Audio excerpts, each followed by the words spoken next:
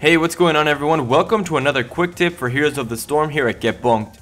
Today I'll be showing you a few tricks for using Nova's clone, Holo Decoy. First of all, it is important to understand that your clone works just like regular minions. It can be damaged, killed, hit by projectiles, and it doesn't have unit collision with players. With this said, thanks to the ability being an instant cast, it is one of the best skill shot soakers in the game.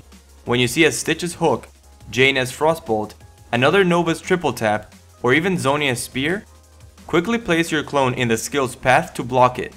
You can also use your clone to dismount players chasing you or interrupt channels on major objectives. Thanks for watching. You are not prepared!